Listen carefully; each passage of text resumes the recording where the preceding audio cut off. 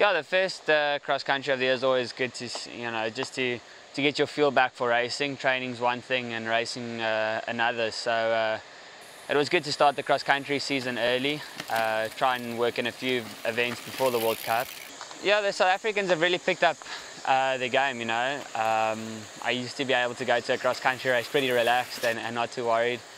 But Philip Bass has really been working hard over the last 2 or 3 years.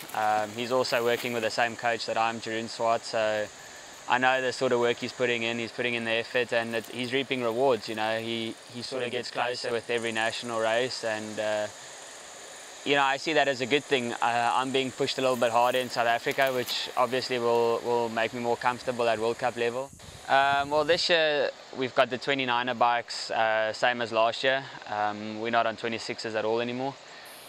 We've basically got the Epic, which I've got here, which I'll race in the Absa Cape Epic. It's the perfect bike for a multi-day long stage race, and then also any other marathons over sort of 100k. I just find the suspension is a big benefit to have. And then in your more technical cross-country races, last year at the World Championships I opted for the Epic, and also in the Czech Novo Mesto World Cup.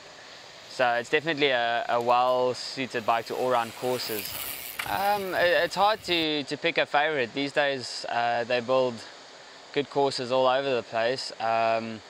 Pietermaritzburg's probably my favourite just because it's a home ground advantage and the local crowd, and there's a lot of gears out there on race day. So from an events perspective, I'd probably say that's my favourite race.